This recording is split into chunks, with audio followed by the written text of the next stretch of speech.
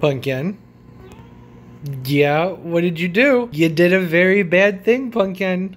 So I had left my SD card with the vlog on it, half the vlog on it, on my laptop, and I think someone may have thought it was a toy and run off with it. Did you run off with my SD card? I think you ran off with it, Pumpkin. No, you sleepy? From playing with my SD card, probably. I heard her running around playing with something. She has these little plastic Christmas ornaments that she plays with, and I assumed that that's what that sound was, but I don't think that that's what it was. Luckily, it was a new SD card, so it only had stuff from this week's vlog on it, but not great, right, Pumpkin? Why'd you do that? You bad. So I'm filming a new intro to let everybody know that this is going to be a very odd vlog since I've lost half my footage. You know, with the plant stuff, you can't really reshoot things very easily because once you do a thing, you shouldn't really take it apart without hurting the plants. But there's still vlog because when I go out into the world, out into the public, I just use my phone or my small camera. So I have all that footage, just not the other half of the vlog. So, oops. I don't know. This is just a week of doing little things, little odds and ends. So I didn't really miss much. Exactly a week with lots of activities. I was just doing lots of little odds and ends. Thanks for the kisses, Pumpkin. You're so sweet, even though you're a little thief, aren't you? My apologies. Don't really know how to remedy this one. Just life sometimes. So there's the explanation as to what's going on here. I'm going to go ahead and jump things off. What are you doing? You think you're going to get a treat? That's why you've been giving me kisses? You're not getting cookies. Okay, you can have one cookie. Uh-oh, Pumpkin, you're almost out of cookies. Going. Don't you want your cookie? There you go. You have to eat off my hand. I just cleaned the counters. There you go. Good girl. Nothing like rewarding bad behavior. With cats, they don't know. Hopefully I'll find that memory card and yeah, here's what I'm able to salvage and put together. Hope it's not a complete and total mess. Oh, no, hold on. First, there was one thing that I know I wanted to talk about. So this is different. I have tons of SD cards. They're everywhere.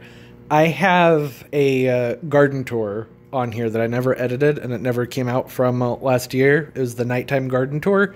Is that something people would want to see? Let me know, because I know it's a little bit odd since it's winter and it's from last year, but I still think it might be fun.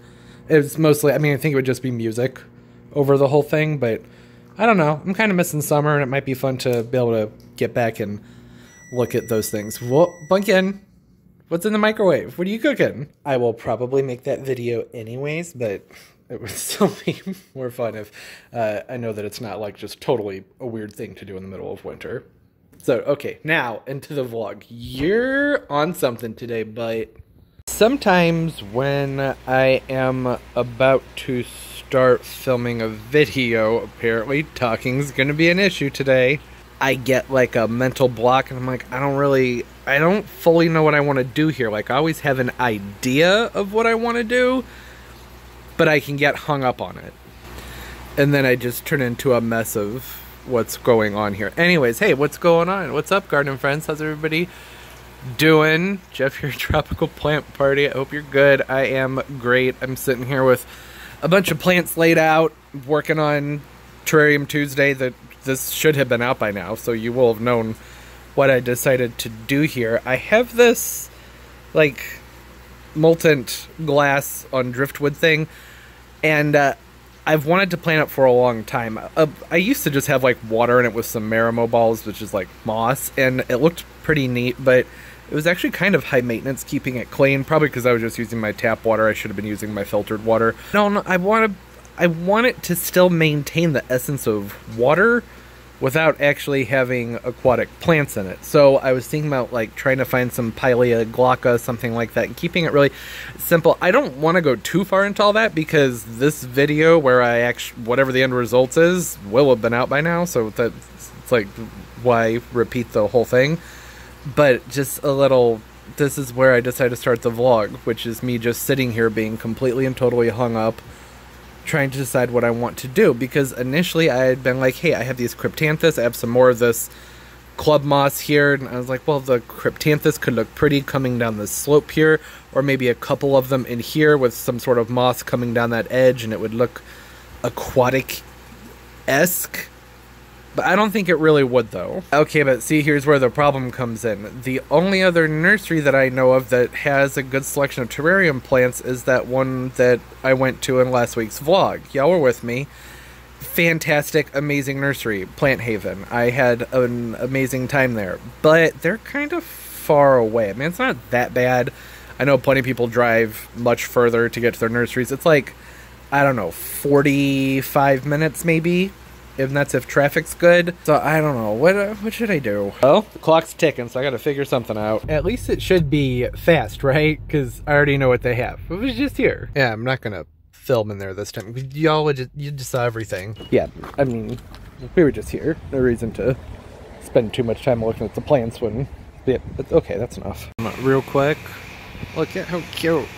Oh my god, it's so cute. I don't know what it is. A neat bromeliad. It's got some color to it, like it almost looks like a Nepenthes. But it's not.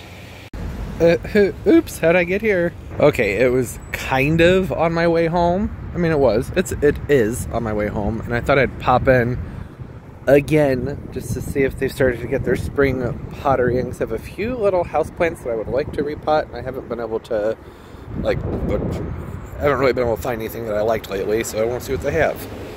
Ooh, orchids, some phalaenopsis. I'm already liking that. Yeah. I'll walk around getting everybody's cooties on me. I don't think so. Not today. May as well wipe the camera down while I have it, right? Oh, I've actually just gotten so used to all of the orchids that I see when I go out that I don't really even look at them anymore. Not the phalaenopsis orchids anyways, but these actually look pretty darn good. I mean, look at... That's nice. Still have buds on them. Lots of buds, so when they get home, they'll still have a show to put on. That's cool. I'm not seeing anything that stands out or screams to me, but they look pretty. And healthy. That was the whole point there. They look healthy. Okay. It's not like what I've been seeing at other places, but I don't hate it. They got the stuff with the stands. I kind of like the cement planters that I've been seeing. They have a nice clean look to them. They don't detract from the plant too much. I mean, I like a loud, vibrant planter, but there's still something nice about that simple simplicity, and these are nice, cool colors. I like those a lot. The metal, I like it, but I question the longevity a little bit because, you know, metal and water and rust. No, that's kind of cute. A little cactus. What's going on here? It's interesting. And they have it in a hanging version, too. One thing that I noticed last year, and there's even more of it this year, and I'm seeing in other places, is the removable drainage port. I like that. I like that a lot. Instead of just not putting holes in the pots, just putting a plug in there so people have an option. That's nice. That's good. I wish more people would do that. Those are kind of nice. Kind of like those. It doesn't really matter what I like. It's, you know, what does everybody else like? That's neat with the glazed drizzle. What I'm liking with the pottery that I'm seeing this year at a lot of places is there's a little bit more diversity. You know, it used to be there was like a range of hues with a glaze, and that was pretty much it. There would be like burnt oranges and dark greens and dark blues, and that was it for the year. There wasn't a lot to choose from, but there's all types of textures and shapes and colors. So there's more for everyone. I was wondering, like, why is this $13.42? There's some coconut under my nails as planting some things. It's a 3-piece. That looks cool. You can just keep all your little herbs or something together, or like a cactus, and you don't need me to tell you what to do with them, but I think that's kind of cool. I like just the differences in the shapes. You know, you have your squares, and these are round, but they still have some interest to them. Like, this would look really cool with some senecio coming down the sides, a string of pearls or string of bananas, whatever type you like, but just something that trails and is kind of airy, and you'd still get to see those scalloped edges on it. That would look really pretty. And with these, you can do something really simple, and for whatever reason, I'm still really drawn to this one, but I have no idea what I would do with it. It would look pretty cool with some succulents in it. That would look nice. Like, again, could just kind of go to town on the top of this with some echeverias, and then have a trailer come over the side. Ooh, you know what? I think a burrows or a donkey's tail would look cool in there, wouldn't it? Oh, now I'm a little bit more tempted. Another thing I've been noticing is this, like, pumpkin shape. Doesn't that seem a little seasonal? I don't know about that. Like, I've seen them at Lowe's, but pre-planted with succulents in them. It seems a little seasonal to me, but no harm in it. Doesn't hurt anything. It still looks nice. Doesn't really matter what time of year. It looks cool. Oh, look at elevated saucers. That's not a bad idea. I mean, that doesn't look great, but I like the succulent planter that's in there. That's kind of cool. And it has a plug that comes out of the bottom, so you can use it as a drainage dish or as a little garden. Oh, here's something I'm happy to be seeing in retail stores. They're plant brackets. They go right onto your wall in terracotta pots with a lip on them. Slide right in there, so you can do a little vertical garden, and they're only $3.74 a piece. In the past, these were things I always had to find online. I mean, I've never seen them at any of my Walmarts before. Maybe they've had them for a while, but I've always had to like hunt them down on Amazon to try and find things like that. Just a nifty thing if you want to go vertical with your plants. And they have the ring ones. It's the same concept, but the plant has to be the size of what would fit into the ring there. Okay, they've got all kinds of stuff for how to basically set your plants up indoors or outdoors. Lots of stands, and then more rings. That one's more like a globe sort of thing. Some macrame-esque stuff, a chalkboard planter, over-the-rail planter. I think that what is that? Yeah, so that right there goes in there, and you just hang it over the edge of something, which is actually pretty nifty. I've been doing something like that with some of my tropicals for a few years, and I like it. I have a trellis that I hang them all on, and it just makes it easier for like my bromeliads, my orchids, and tropicals in general that are small that I want to take out for the summertime, but then I want to be able to easily bring them back in when the frost comes in the fall time. I think that's about it for this Walmart. Not really seeing anything else here. Nope, spoke too soon. I think we already kind of looked at these things in a different vlog, right? Just the grow your own stuff kits. Some of them seem kind of cool, some of them not so great. Got some willow tree lights. Hey, that's kind of cool. Lots of different things for lighting, which is nice. Walmart's actually been pretty good about having a selection for lighting, but I like these lanterns that are down here. I think those are nice. These are fun. I love color changing balls. I don't know how that's going to show on camera, but oh yeah, you can see that. These have come way down in price. Back in the day, these things were like 50 bucks a piece. I mean, they were bigger, but they were very expensive. Out of everything here that's like kind of classy looking, I'm into the ones that look like little hot air balloons because they're colorful and I like balloons. Yeah, and then the rest of everything is just hoses and timers. It's an okay price for a dual timer. Orbit, I like their stuff. What is this? Lightweight hook. Don't fat shame the other hoses. That's not nice. And a very nice selection of tiki torches, citronella lamps. Like that one looks nice. Those are cool. Those are cool. You can see them. There's a whole bunch of variety, and they seem to correspond very well with the pottery, which would make sense. It's all from Better Homes and Gardens. Walmart was fun. I didn't get anything because there weren't any cashiers, so I just left. But I did manage to get home and get the little terrarium finished up, which is good. I'm glad to have that done. It came out pretty much how I had envisioned or had hoped it would. It's got nice levels and layers in it. It's the next day, just throwing that out there. So things have had a little bit of time to sort of perk back up from being planted. It's just a little bit different than how it looked in the video, because like the pilea that's in there is going to be more robust, and it's not really as mad as it was from being split apart and everything and put in here like it was in that video. Sometimes with planters I'll wait a few days to do like the final part of it. Like I'll plant them up, then give it a few days so they can adjust and look nice. But with this one I was like, I don't think I need to do that. It's because everything that's in here is already pretty versatile and sturdy. Anyways, I like how it turned out, and here's a better shot of that button fern. I didn't really get a good shot in that in the video, but it's looking good. Everything's standing up and doing its thing, and I feel like you can actually see the bluish hue to that pilea much better right now than you could in that video. Probably from the difference in lighting. I have like lights everywhere when I'm using my main camera, and those they can affect how things. No, that still looks pretty blue. Maybe a little bit more green. It still looks pretty. So now that that's done, I can go ahead and actually set it up in the kitchen. This counter's getting very full of terrariums. They're not all going to stay on this counter. I don't want to do like a full terrarium tour right now. I'm going to wait till the end of Terrarium Tuesday. But this one, that's definitely staying over here. And, you know, having the open top on it's probably going to be pretty beneficial in this case, just because it does have this pool of water in the bottom, so that's going to help the moisture kind of get out so things don't get too wet in there. There's a balance, you know? You don't want things to be constantly soaked. Sorry, I'm laughing because I almost just tripped over my tortoise. What you doing, Colbs? Why you trying to trip me, Colby? Yeah, I know. You want food. You always want food. Look how well the lady slippers are doing. Lady slippers? I love Paphiopedilums. Sometimes they don't love me, but these are the Super Suck Eureka crossed with Raisin Pie H Singing. These are, in my experience, for me, as someone who doesn't always do great with Paphiopedilums, the Super Suck has been a good one. They're a more sturdy one. Usually it's just while they're in flower. Once they're done flowering, I do better with them, and that's mostly because I need to get them repotted. The nursery pots that they come in are usually just sphagnum, which is fine. Toby, you're making all kinds of noise back there. What are you doing? Oh, he was being chased by the tortoise. Anyways, I've always done better with the Super Sucks, particularly once I repot them. And I don't like to repot them until they're done flowering, so they're getting watered a lot.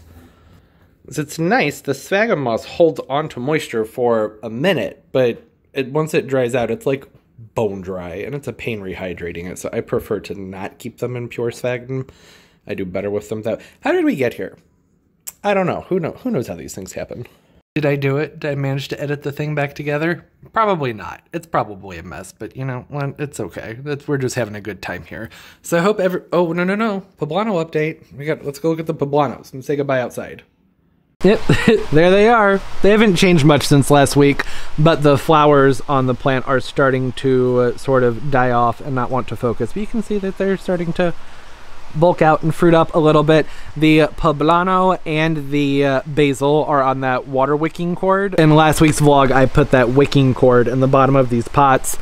Well, just the basil. I did the poblano off camera.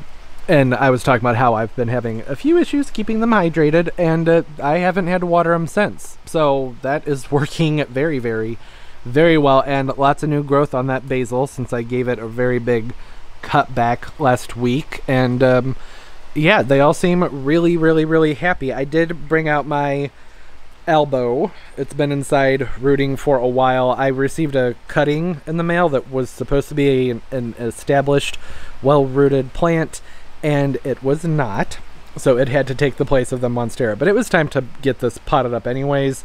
It's always a scary thing to do when taking from moss to soil, and I lost some roots when I pulled it. I thought I was being really careful, but a few came off, so I'm just like keeping my fingers crossed that it reestablishes itself, and hopefully it'll be okay, because that's not something I would ever purchase, you know. This was a gift, a very generous gift, but I would never go out and spend $200 on a cutting, so I'd like for it to do well. I was just, in case you were wondering why that's out here, that's what that's about. But the water wicking cord is working wonderfully. They seem to be doing great, right?